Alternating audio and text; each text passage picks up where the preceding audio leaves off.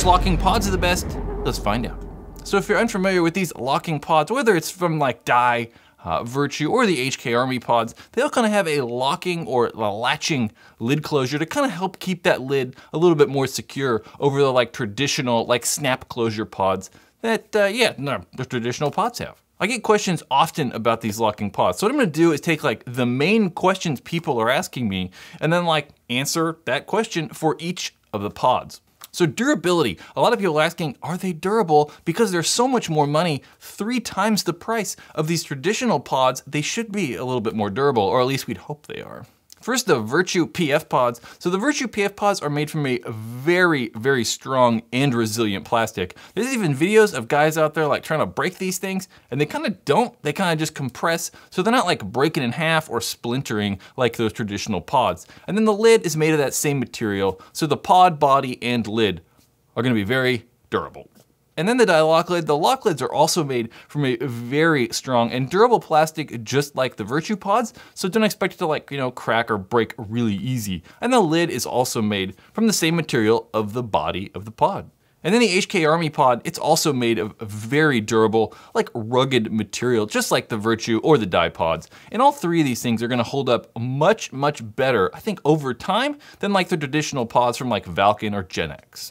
That doesn't mean they're like indestructible though, because for sure the weakest spot on all pods, whether it's the HK ones, the Virtue ones, that Dye lock lid, the Dye Alpha pod, the Empire pods, the Valken ones, whatever they are, they're gonna be weak on that hinge. Like, you have a pod in your hand and the lid, you need to rip it off if you really want to. It's not like they're indestructible.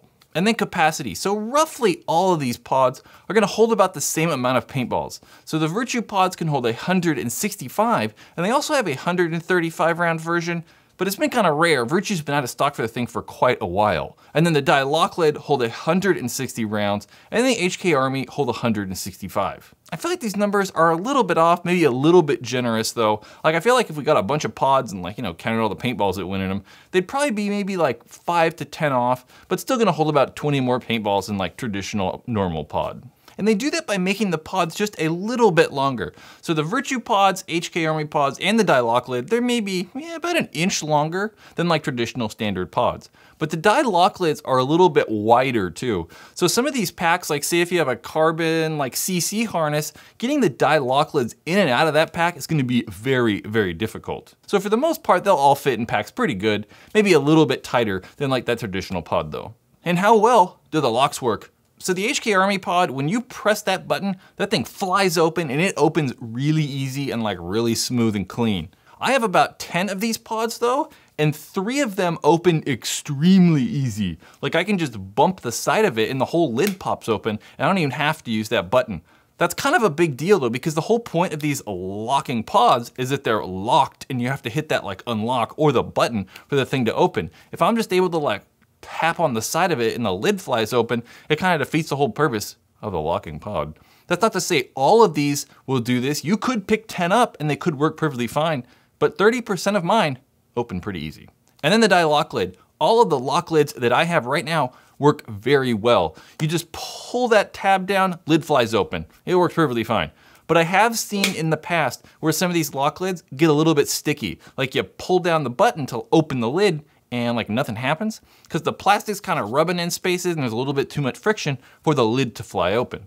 But you can fix that by just like working it in. You gotta work that lever or that locking system a little bit, and then the pod opens perfectly fine.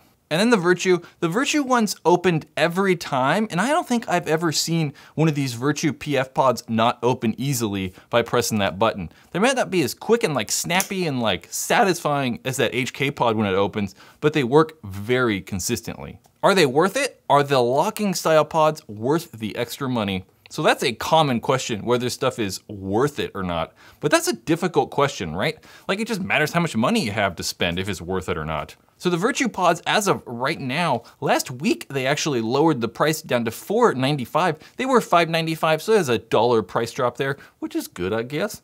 They used to have a 6-pack that you got a better deal with, but now they're only selling them individually at that $4.95 price. The HK Army pods are $5.95 each, and they have a 6-pack bundle price thing that's $35, so you're saving a massive 70 cents when you buy 6. And then the die lock lids are also $5.95. And those, they have a 6-pack bundle that you can get for about $28, bringing those pods down to $4.60. So for sure, the Virtue pods, if you're buying them individually at least, are gonna be a better deal, as they're $4.95, $1 cheaper than the HK or die ones. But the die lock lid 6-pack, if you want like, 12 or 48 pods or whatever, it's gonna be a better deal. So which ones did I choose? I think I would go with the Virtue PF pod. I just like how they have a wider variety in colors, like you can get way more colors than you can with the die pods or the HK Army ones that are only offer in black. And I like that cheaper price and the consistency of the lid opening. Like you have to have the lid open every time you press that button. If it like gets stuck or just kind of opens randomly, it defeats the whole purpose of that locking pod. So the Virtue PF pod, winner for me. If you want to buy some of these pods, check a link in the description. If you buy stuff from that link, it definitely helps support this channel. Check out more paintball videos. I don't know what I'm gonna put. We're gonna put something there you can watch that might be entertaining, or another one right there. And if you haven't subscribed to this goddamn channel already,